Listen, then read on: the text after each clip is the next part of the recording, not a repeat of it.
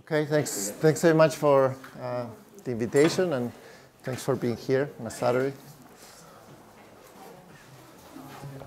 So this is joint work with Tasso Adamopoulos at York University in Toronto, my colleague Lauren Brandt in Toronto, and Jessica Light at Williams. And this paper is about kind of misallocation and selection, misallocation in the agricultural sector and selection and productivity. We're going to use the data for China. So, I mean, let me just give you a rough picture of where this paper fits. The paper is obviously about understanding the large income differences across countries. And there's kind of two very broad literatures that have emphasized, on the one hand, the importance of kind of the allocation of factors across heterogeneous production units to generate aggregate impact. And also the literature on kind of the importance of agriculture for development, especially the role of agriculture for the gap between the very rich and the very poor, because agriculture turns out to be the productivity levels in agriculture are much lower in the poor countries relative to rich, and that's where the poor countries allocate most of the labor. And so there's a recent literature that talks about kind of resort misallocation being pervasive in agriculture, especially when you connect it to kind of a factor that is particularly important in agriculture, which is land. Okay, so things that are related to land markets. You made that agricultural productivity lags in developing countries. How about the relative difference, like agriculture in developed versus agriculture in non-developed? Yeah, so isn't it higher? I mean, isn't it better? No, it's the opposite. So so poor countries are unproductive in both sectors when you break it down this way, but the relative productivity in agriculture is much lower in the agricultural sector relative to rich. Poor countries are better at primary products as opposed to complex industry. I think it's I mean, you see it certain exports, but overall the overall gap in agriculture productivity relative to non-agriculture is much larger in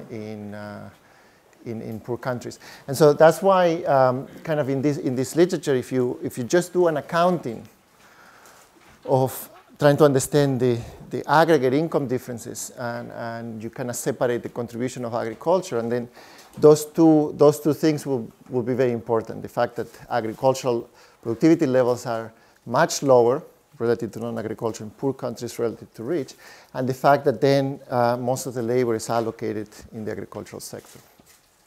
Is this across all developing countries, or is it dependent on maybe just those countries that have a lot of subsistence farmers? Well, obviously this is something that really matters when you look at the very, very poor, very rich. When you start looking at the middle of the income distribution, then agriculture doesn't matter too much. And then when you think about the very poor, yes, it tends to go in hand that what you see is that there's a lot of subsistence farming. I'll talk a little bit about that in a second. So the idea in this paper is basically that there's going to be some land market frictions. I'm going to motivate this in the context of the institutions in China. Okay, so I'll discuss that in a second. But think about just general labor market distortions that are going to disproportionately affect more productive farmers. And this is going to reduce aggregate agricultural productivity for two reasons. The one, which is standard, has been emphasized a lot in the literature, which is the impact that those distortions have in the allocation of resources across farmers that kind of dampens aggregate productivity. That's a standard static misallocation effect. And then the other channel, the other margin is going to be that, in this paper, is going to be that it would also affect the type of farmers that operate in agriculture. So it's going to generate some selection. And so here, selection is going to act as an amplification effect of misallocation on aggregate productivity. And it's also going to affect kind of the productivity distribution of kind of the production units that we see in the sector, and therefore would affect how we measure misallocation in the first place. Yeah. Is there some role for capital intensity? I mean, maybe this is not productive because they don't produce. For sure, you mean in the real world, or yeah? Yeah, so those, there's a lot of channels through which this effect will have kind of magnifying effects through maybe, mechanization would be an obvious one. But for example, you go to other countries where other type of infrastructure is key, like irrigation, right? And so those are things that require investment, and the idea is you're not going to say, oh, productivity is low because there's no infrastructure, because they are not mechanized. But why is it that mechanization doesn't occur? Why these irrigation systems don't occur? And so I want to think about these kind of landmark institutions as being kind of the driver that distort economic incentives that prevent those activities to occur. But so in the model, I'm not going to have these channels. But I think when you think about these institutions and the effect they have, the effects are much broader than what I'm going to talk about here. Yeah. So clarify the selection channel. Farmers, they can operate in agriculture or something else, or is it the type of agents who become farmers? Yeah, I'm going to make it that precise when I talk about the model. But yeah, it's going to be a standard ROI model where people have ability in the two sectors, and then will optimally choose where to work. Yeah, I'll make that precise. So usually in this model and usually in the literature, is it always taken exogenous, the total share of land allocated to agriculture? Yeah. So that might be a structural change in that too, right? So that might be changing over time in developing countries. Is it the case? Or? I mean, I can see. So what do you have in mind? So if, for instance, if the total land is shrinking in size and more like factories are being developed and things like that, then productivity might itself be going up. Yeah, like in a growing economy, I don't think that balance is such a big problem, because if productivity grows, then you need less factors to produce kind of the consumption of agriculture, right? So we know when income rises, people consume other goods. And so I think that those forces will tend to balance out. In a non-growing economy, then it may maybe become of a constraint. Maybe I'm jumping ahead, but does that depend on the positive correlation between the farmers' abilities and? Everything is going to depend on that. Yes, I'll talk about that. And in fact, it's that lots of applications in labor where really identifying that correlation is going to be critical, and so it's going to play a role. I'll talk about that. So now, why China? So China is an interesting case. This is a rapidly growing economy with a lot of sectoral reallocation. Now it's interesting and it's suggestive of kind of a problem, an underlying problem in the agricultural sector, is that despite all that growth, there's really no systematic improvement in kind of this gap, or this income gap between non-agriculture and agriculture, which you typically see in economies that develop. Can you clarify that? What do you mean by positive? You mean outputs per worker of agriculture versus non-agriculture? Yeah, you can measure in, yes. Yeah, when you look at labor productivity, for example, but, you can try to, if you do it in estimates of TFP, is similar. If you just have rough measures of income, it will be fairly similar. So this non-narrowing gap. For which period? So the data that we have is from 93 to 2002, but I think this non-narrowing gap is a feature that you see today as well. But you see, the key thing about agriculture is that it really took off between 1978 to 1990. Yes. So it was the first wave of Chinese economic growth. Yes. Solely due to agriculture. Yeah, yeah. So now that was very how should we special. think about the Yeah, flat that was very special, because they went from. So China went in that period of initial reforms, they went from from having really collectivization, where everything was done as a collective unit, to a household-based model of agriculture. And that generated a big impact in terms of, especially when people account, most of the impact on productivity was on farmers' effort. So the collectivization really dampened the effort that farmers make in generating output. So this generated a big boost in productivity. But basically that, by 1984, that died. All those effort, the channel kind of died.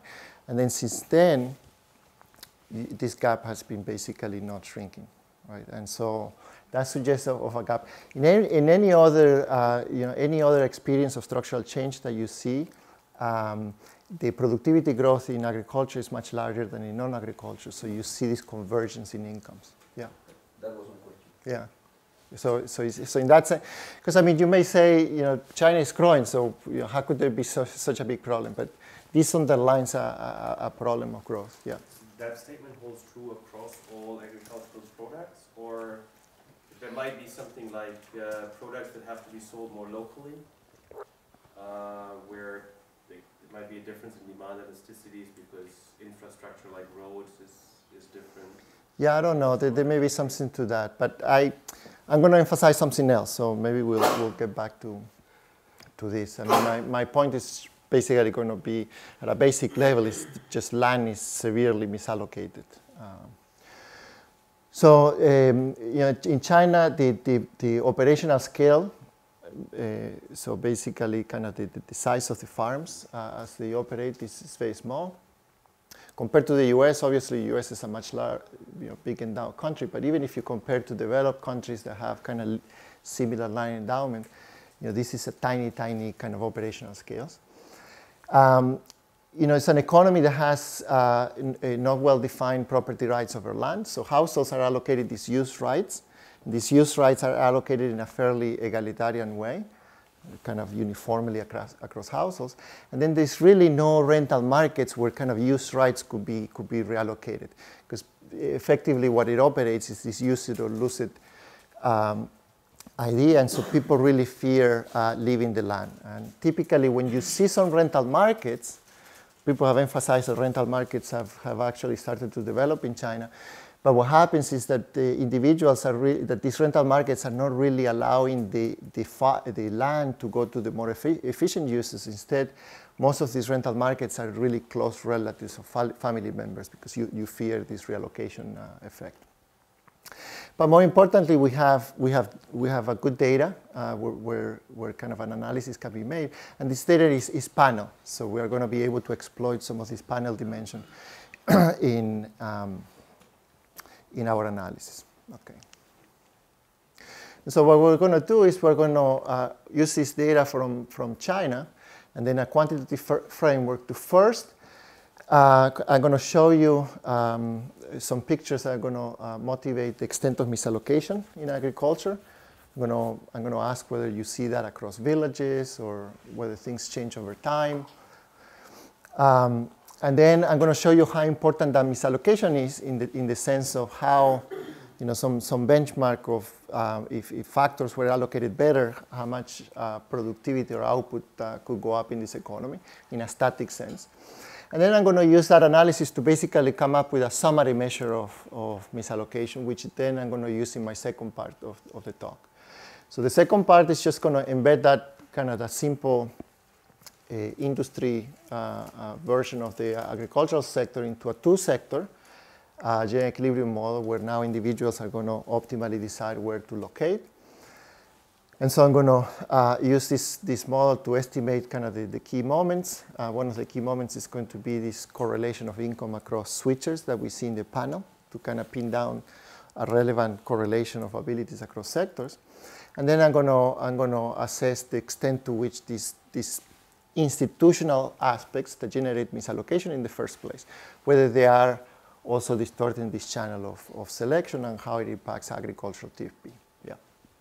And confused a little bit about the motivating factor, which is that there is a growing economy and there is a gap. So is it going to be about levels or about growth rates? It's going to be about levels. Yeah. And so I wanted to think about these like around trends. Well, I mean, certainly, so that's why I wanted to make that distinction that in growth, China has been growing, and in fact, what you see is that both agriculture productivity and non-agriculture productivity grow, and basically at the same rate. There's a lot of debate about whether that rate is high or low in terms of the measurement, but what you see is that then the gap between the two is not growing. So my analysis is really going to be about the level, this gap that agricultural productivity is going to be low relative to non-agriculture. Because I mean, China has also, has done a lot of things that are generating growth in kind of a economy-wide TFP that is also affecting agriculture. I understand that, but when you do what I learned was, when you look at other structural changes, there is a period in which there is convergence. Well, I don't know to which level, so it might still be that the TFP of agriculture relative to the rest of the economy is higher in China than in other of these. So today, the data I would like to see to motivate it is that when I look at the relative productivity, it's way lower than in other. Yeah, and it is. So basically, that ratio is a factor of 3. So non-agricultural productivity is about a factor of 3 to agriculture. When it depends who you want to compare it, but it would be, developed countries would be 1.5, would be half of that. Yeah. But in other countries that have that sort of growth experience and that don't have these institutions you claim, it would also be smaller the gap. Like say, I don't know, we say Vietnam, or I don't know what's a country that grew fast recently and didn't have those land institutions, your theory would imply that the gap is smaller, right? And that, you have data on that, or is it? Yeah, so the data on the gap, the problem is that also depends on other things. So if you have a labor market mobility barriers, right, that differ across countries, then that could clear out that picture. But in general, when you look at this gap and you plot it against GDP per capita, it's systematic. So this gap is a lot higher for countries that are poor relative to rich. And then there will be kind of some variation along the line. So it's not unique to these land market institutions. There are many things that could drive this low productivity in agriculture. But the interesting aspect of the Chinese case is that this land market institution is very extreme.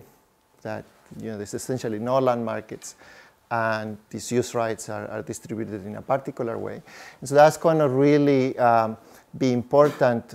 I mean, you will see when I do this first part, I mean, one of the big issues of doing calculating wedges in assessing misallocation is that really we don't know what's behind that, okay? And so our attempt is to try to connect this misallocation with a policy or institution.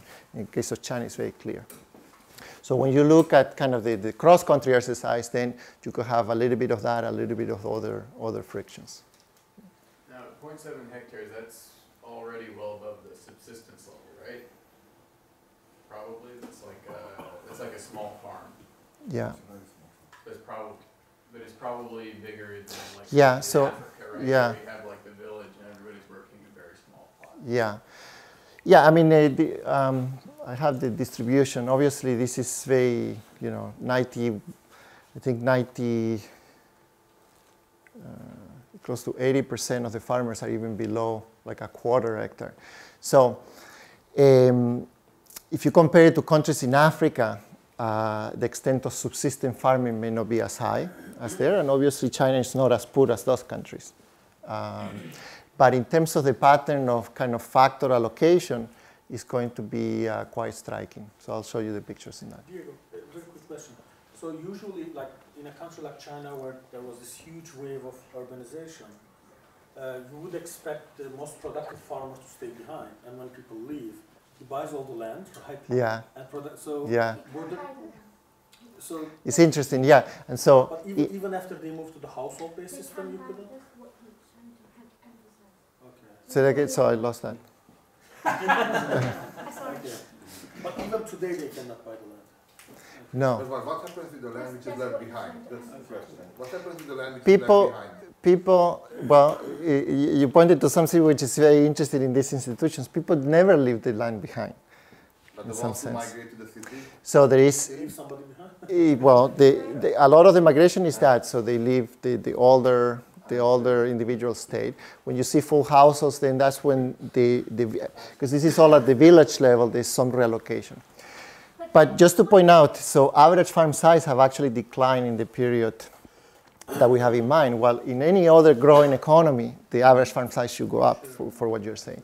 But moreover, there is a lot of anecdotal evidence that and it's suggestive of the data that we have, that the farmers that are living are the high productivity farmers, not low productivity farmers. And this is going to speak to the type of distortions I'm going to emphasize. Probably it's correlated. Yes. Yeah. Well, think about it this way. Sorry, just because. Think about it this way. You have an institution that basically allocates land fairly uniformly, right? Now, if you think the efficient land distribution should be really positively correlated to the productivity of the farmer, right? And so implicitly, this institution generates a wedge that is kind of penalizing more the more productivity farmers. So that's going to be key for the analysis. Yeah, so related to that, what about when government buy up the land of the farm? During this period must be quite a lot, because this is really the period the industry also take off. So when the government buy, is there any selection going on, or again you want to say buy randomly? Yeah, I mean government. Yeah, when take over, it's all government owned. So yeah, but when they take to, I don't know if we can analyze it with this data, but my co-author claims that it's not selective. That is really, I mean, it's related to the closest to the distance to the city, but it's not systematic in the sense of the quality of land for agriculture, etc. Okay, most likely I won't have time, so let me just tell you the things we find. So not surprisingly, we're going to find a lot of misallocation of land and capital across farmers, even within villages. And then the output gains that we're getting from eliminating misallocation is about 84%. So aggregate agricultural output and TFP will go up by 84% if we were to reallocate factors to their efficient levels. I mean, it's not a huge number relative to other contexts, but you'll see that in the end, part of this is related to the fact that the distribution of farmers' productivity is actually quite, it's not very dispersed compared to other contexts. And so that's why this number is not super high. So with Raul, for example, we have done a yeah, it's high. Well, I guess in my mind, I have a paper with Raul looking at Malawi. And in Malawi, this number would be 3.6 times. No, I understand there are higher numbers, but yeah, it's a big number. So these distortions are systematically positively correlated with farm productivity. And then in the two sectors, we're going to find that disabilities in our estimates are going to be positively correlated. Not huge, but they're going to be positively correlated. And this is going to be important because it really determines who are the farmers that are living agriculture. Okay? It's going to imply this together with the fact that the distortions also shrink the effective dispersions of income in agriculture related to non-agriculture. It's going to mean that the selection is going to work that the more productive individuals work in non-agriculture. And so when we do a counterfactual of eliminating this systematic component of the distortions, when we eliminate the correlation of the distortions with farming ability, agricultural productivity is going to increase in the model by 74%. And a lot of it has to do with improved selection, the selection channel. If the static gains in this exercise will be 24% increase. The rest is just the selection effect. Okay, so hopefully I can. So usually the people who leave the farm are the new generation. So the older one leave behind. So is that how productivity is being measured, the new generation? No. So we are going to look at. I mean, this is a tricky part of how you look at. Ideally, you would like to think about individuals, but the farming activities is best described as a family farm, right? And so we're going to really work with the household level observations. And so when in the data, I'm only going to consider reallocations that involve the entire household moving. Yes. And so this is going to be, in terms of total reallocation, much less than individual level reallocations. Okay. But the problem with the individual level is then you really have much more difficult track. I mean, you can measure their wages in non-agriculture, but in the farming it becomes tricky. Okay, so think about it as household level observations. Okay. Can I ask something more about the literature? So I mean, you have these, I think always in these models, right? So you have, assuming some production function, right? You have the prediction from your model that if I allocate, for example, land, I give that plot to somebody else and he produces twice as much, right? So these huge gains on the table, and usually we can't observe that counterfactual, right? Yeah. Whereas in developing countries, I mean, we have these randomized controlled trials that probably often try to address these issues, right? So are some numbers that you get from randomized controlled trials on that order of magnitude? Yeah, that's interesting. I don't know. I should look into that. I should look into that.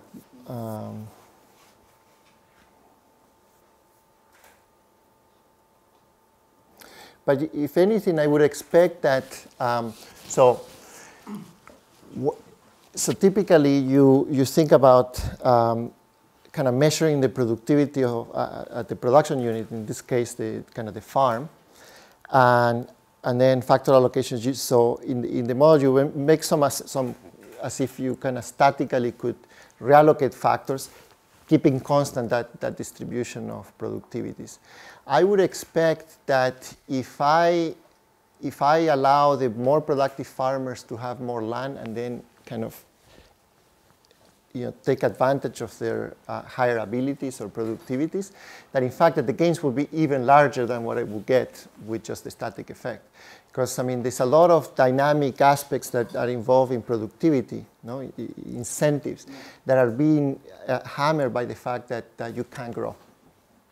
And in some way, if you look at, I don't think there's any study that looks at it for agriculture, but for the manufacturing sector, we know from this analysis of CA and Clino, when they look at the life cycle of plants, that in fact you see over time plants getting better in the US, but when you look at economies like China and India, Mexico and India, that their life cycle profile of productivity is kind of flat.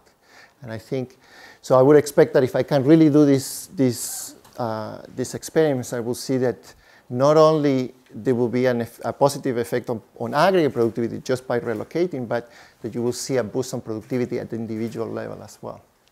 That's interesting. I'll look into that. So let me tell you the framework. 18 minutes. Okay, 18 minutes. Oh, okay. That's the 18 minutes is the threshold. Okay. So actually for doing this part, I should be able to do it very simply. I guess you understand that the exercise is to kind of look at the people who are in agriculture, try to measure their productivity and see how factors are allocated, how the factors are allocated in that context. And so here there's some details in terms of how we look at that. So we could look at that at the village level or province level and then individual level. So there's some notation for that, but it's not critical for what you, for in the end what you get. What's important that you understand what the, for thinking about misallocation and this kind of whether factors are kind of out of whack, you need a benchmark. So let me tell you what the benchmark is. So a farm is basically going to be this production unit that has this input of the farm operator, and this is the family farm, okay? There's going to be some underlying productivity of that farm. And then it's going to have the inputs of land and capital, which are the most important inputs.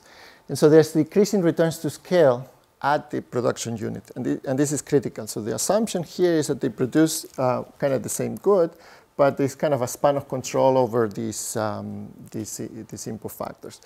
And so this is relevant because you won't like an efficient allocation here is not going to be one that gives all the land to the more productive farmer. Okay, that you would, given a set of farmers, you would always allocate land to all of them, but the proportion is just going to be changing based on the productivity. So you would the efficient allocation would be such that you allocate more land to the more and capital to the more productive farmers. And in fact, if two farmers have the same productivity, their optimal size should be the same. So now you put everything into managerial skills, but I don't know China, but at least in my country, even within a village, there are huge differences in the quality of land.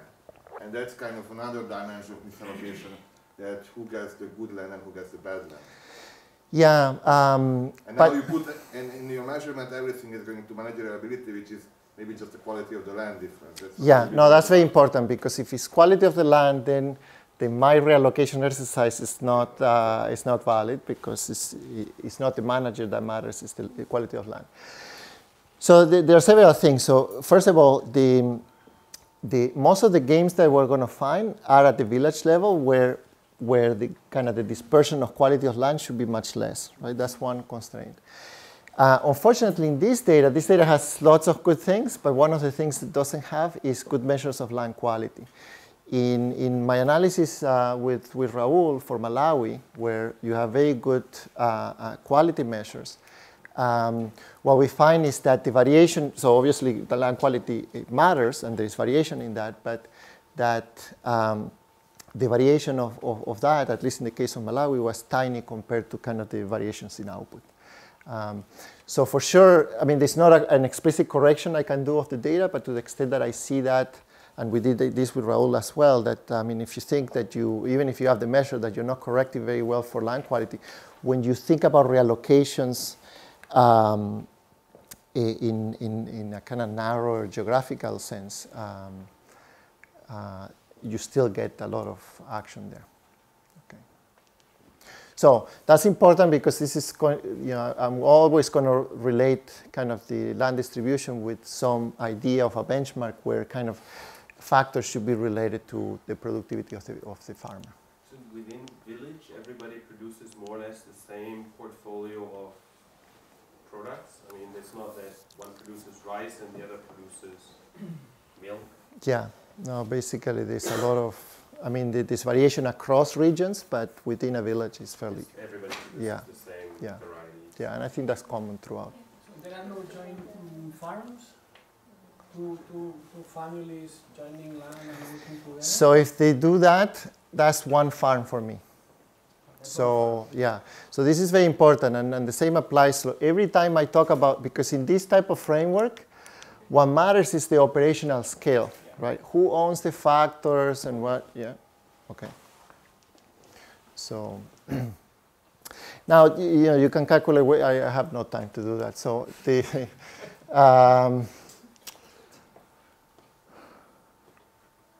so I'm going to show you three levels of, I mean, you don't actually need to compute the wages to find out how important the extent of misallocation are. You basically can, using that production function, you can calculate what's the aggregate output in that economy, holding the total amount of capital, the total amount of land, holding the distribution of farmers that you see in that village. How much output will go up if factors are allocated to their efficient use, and compare that to the actual. And then you can do that across village, and you can do that nationwide. Okay, I'm going to show you those three different levels. So the data comes from this survey. Has been used in a lot of studies of the Chinese economy. Has 10 provinces from 1993 to 2002. In principle, we can go farther out, but this is, we had easy access to this part. It's on balance panel with about 1,000 households from 110 villages. And so basically it's almost like 80 households per village. We have detailed information on the income by sector. And then for agriculture, we have detailed information on the output, inputs, prices, so that we can actually do kind of value-added calculation and TFP capital too? Capital, but in agriculture, intermediate inputs, fertilizer. If you have like a tractor? Yes, very detailed information about the different types of capital, yeah. Not surprising, when you go to the household level, And in agriculture, most of these farmers, or many of these farmers, maybe they don't even take their products to the market. So a lot of the data collection is about to figure out exactly, their income is not going to be some sales, some record of sales. It's going to be about how much they produce. And so they are very good at getting inputs and outputs. How are wages determined in China and right now? They're different work in different sectors. I don't know, like what? how free is it? Like, Yeah, do you know, Rachel? Yeah. Like wages are there, like as a reflection of productivity. I think it's very much by the market nowadays. Yeah. So it's been changed for quite a long time. So that's going to be relevant when I look at non-agriculture. So obviously, in agriculture is. 1993 to 2002 especially, because there's an increase in private enterprise. So the wages is much more determined by the market. I mean, in a way, China has become a very market economy. Yeah. And the one place that is lagging behind, and I'm going to talk, well, if I have time, I'll talk about this, that is lagging behind is really this land market. Okay? There are some provinces that are trying to implement rental markets, so they don't want to go all the way to give private property, but they're trying to set up a rental market for the use rights that people feel secure that they're not going to lose their their entitlements. Okay, so. You're using the panel to deal with rain and things like that, right? Yes, yeah, I'll show you that.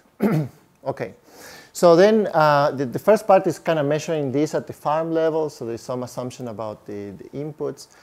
Basically, we took the factor shares that seem reasonable, or at least Lauren tells me that these are reasonable for China.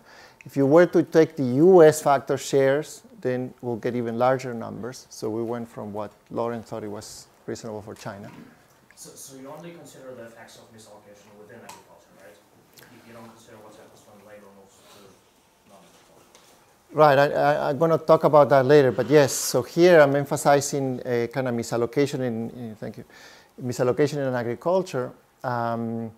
These distortions. Obviously, misallocation could be prevalent everywhere, okay? But this institution is something that affects allocation of land in particular, and because you cannot use this land to get credit, then this distortion really acts as an output tax. So we think of this as being kind of special within the agricultural sector because it's an institution that relates to land. That's important in agriculture. And so everything else is going to be subsumed, like if there's credit market frictions, that should affect the entire economy, but I'm going to subsume that in some sort of economy-wide TFP. Okay? So this is the distribution of productivity in China. There's nothing strange other than just to give you a bit of context that if you look at the dispersion, so this log normal, 90 to 10 ratio is sixfold in China. The 75 to 25 percentile ratio is 2.4-fold. Actually, this dispersion is relatively small compared to other contexts. If you take C and Clino manufacturing plants in China or India, the 90 to 10 ratio will be something like 13 or 14. Okay, so there's nothing about this measurement. There's nothing crazy in terms of the dispersion of productivity that we're getting. And so this is the allocation of land and capital that we see, and this is for the year 2000. Looks very similar throughout all the years. So what you see, what you see is this is log TFP, and this is log land input. The efficient allocation will be a straight line here, positive slope, right? And what you see is that basically there's no systematic relationship between the land people have and TFP. And in fact, given this institution I described, we shouldn't expect this to be related, right? These use rights are really given in a fairly egalitarian way. So TFP is your S?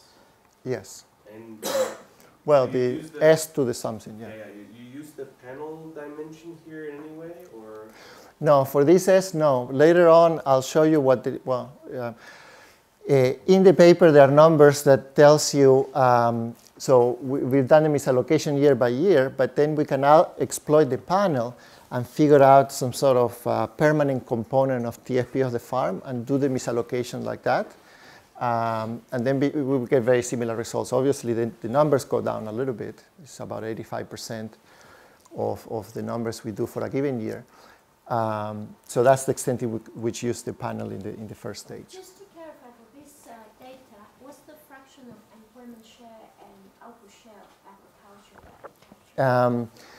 It's about 42% employment share, yeah, of of agriculture, yeah, yeah. So It obviously has gone down more, but in 2002 it was still 42%. No. I mean the 10 province data that you have. The what? You only have 10 provinces, right? You said. 10 provinces, yes. So out of total agriculture employment and total agriculture output, what does your data cover? It's pretty large. It's pretty large, and this is a national representative sample. So even though we don't have all the provinces, but the inclusion of them kind of captures the entire nation. It's large. I don't remember the exact number, but more than 70%. Okay, and so these are the numbers that you get across the different. So I have what, 5 minutes or? 6. Okay. So this is what I was saying. So if you do nationwide reallocation of factors in the static sense, output and TFP, because I'm keeping the factors the same, so this increase in output is also an increase in TFP, it's 84%. It is 60% if you only do within and across village reallocation, and then across villages capital. If you only do within village, it's 42%. So the majority of these gains is reallocation that occurs even within narrowly defined villages. And then, you could also ask how much of the, right, so in here, there's misallocation between, having the more productive farmers not having as much land as the less productive farmers, but even within a particular productivity class, there's misallocation. These guys have a lot more land, this has less land. Okay, while in the efficient, they should all have the same size. When you decompose these gains and you ask how much is across the household, the systematic component, then, for example, this one, which is going to relate to my number later, is 24%. So about 50% of the overall gains in reallocation come from reallocating across farmers with different levels of productivity. But I think this is where Arpad's comment is important, right? I mean, suppose that it's all land quality. Yeah, well, so, okay, it's not all land quality. That's the bottom line. That was my answer. So it's a nice... Do you have direct measure of land quality? Not for this data set. Okay. Not for this data set. Okay, but again, if you really wanted to, for example, pick, and we've done that with Raul in Malawi as well. Like if you really wanted to ask much more narrowly, even within a village, where you know that geographically their land quality is not that different, you find that the gains are fairly similar to what you have here. So land quality matters, right? And I think if you were comparing one province to another province, it would be important to control for that as well. But within kind of this narrowly village level. I don't really mean the quality of the soil necessarily. We also have farms back home. Yeah. It might be on a slope, right? Yeah. So it's harder to get. Right. So that is interesting because now we have very good measures to kind of to get at the land quality that involves. So in the data with Raul, there is basically 11 dimensions of land quality that has elevation, slope, kind of moisture retention, everything. And so what you find is that, of course, it matters. So if you have a better quality land, you will produce more output. But in the context of these calculations of misallocation, there was nothing kind of systematic across. So the bottom line is that my take of the evidence, even though I cannot do it for this data specifically, is that the land quality is not an issue. That these differences reflect, farmers. So this is the most important part of the paper, and I have what? 0 or 3 minutes. And so, so now I'm going to embed this into a two-sector model. So it's going to be very standard, ROI, okay? But what is different, so people are going to have ability in agriculture. That's going to map to my measures of productivity. They're going to have ability in non-agriculture. And the key is that there's going to be these distortions that affect the operation of the farms, okay? And so I'm going to use a measure that kind of captures the overall distortion in agriculture, which include capital, land, and these village distortions. But I'm just going to model it as one. So you can calculate incomes in agriculture, incomes in non-agriculture. You know, you specify we're going to have like log normal distribution so we can characterize this model easier. So there's going to be some correlation of abilities across sectors, can be negative. We're going to estimate that from the data. Then on the kind of preference side, it's going to be fairly standard. It's a kind of subsistence constraint of agriculture. So this is going to work like a typical two-sector growth model, except that inside, so if you're unproductive in agriculture, you're going to allocate more factors in agriculture, so to produce this minimum consumption of agriculture. But how is productivity in agriculture is really going to be determined by all the heterogeneity and all the selection aspects that I'm embedding here. And so the income in agriculture, what's important is that you can divide into kind of components that are common across these farmers. And then there's kind of a component that relates to the distortions that are idiosyncratic, faced by the individual, and then the ability. And then what's going to happen is that basically you can characterize decisions based on the effective ability. Okay? And given the pattern I show you about these distortions, what this does is really compress the dispersion of abilities in the agricultural sector, because these distortions are such that kind of hit harder, or these wedges are such that it hits harder the more productive farmers. Okay, so from the data, we're going to have this correlation of abilities and distortions. And occupational choice is just kind of the optimal thing. You're going to go where the income is higher. So just so that you see what are the factors, I guess this was your question at the beginning, is that obviously there's going to be some ratio that, depending on where you are, so the people who have productivity that is higher in agriculture relative to non-agriculture, they're going to go to agriculture and so on. Now, where you're going to be depends on the distribution of abilities in the economy. So just for illustration, here's a situation where the correlation of abilities is positive, but the dispersion of productivities in non-agriculture is larger than in agriculture. Okay? And as I said, distortions would actually make this more of the case. What you see is that if that's the pattern that you see in the data, then you're going to have that the more productive workers are going to be in agriculture, and the less productive workers are going to be in non-agriculture. Okay, so that's going to be relevant. So it's a calibration, and the idea is, we're going to exploit this panel dimension. We have data on switchers from agriculture to non-agriculture that we can use, and so we use it, and we find that that this correlation is positive. What I told you before is about 35%, and that in fact the dispersion in abilities in non-agriculture are larger than in agriculture, and moreover the effective abilities in agriculture are much less dispersed. What type of people are usually educated? What type of people are the ones that do this?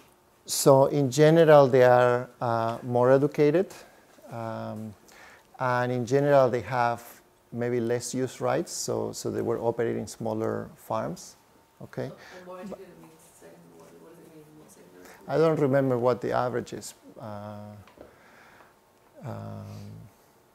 Yeah, I think I could. Yeah, they have less school. Less school. Yeah. Yes. So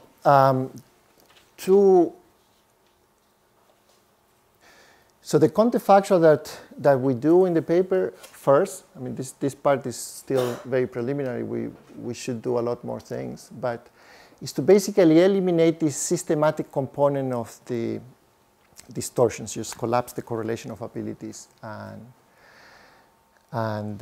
So this should correspond to a situation that if you eliminate only that component in the static calculation of productivity was going to go up by 24%. Okay. In the model, it goes up by 74%.